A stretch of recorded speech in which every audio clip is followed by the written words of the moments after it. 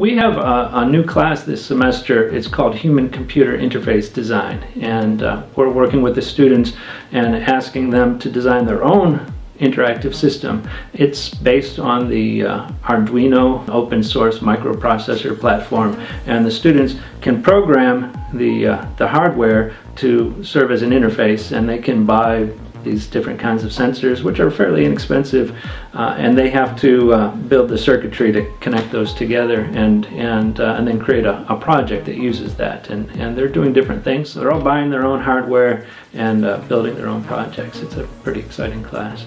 I've been working with computer interface technology. I've got a collection of sensors that allow you to input data in the computer by hand movement, so I can have a music performance system set up. So I have some accordion sounds, and I can delay those.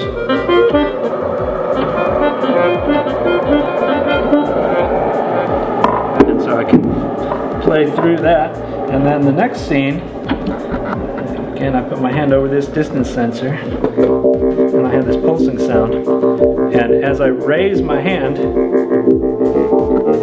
the range of the pitch changes. It's been pretty exciting. I've been taking my equipment on the road and going to conferences and festivals and performing with that, and I plan to do a lot more with that.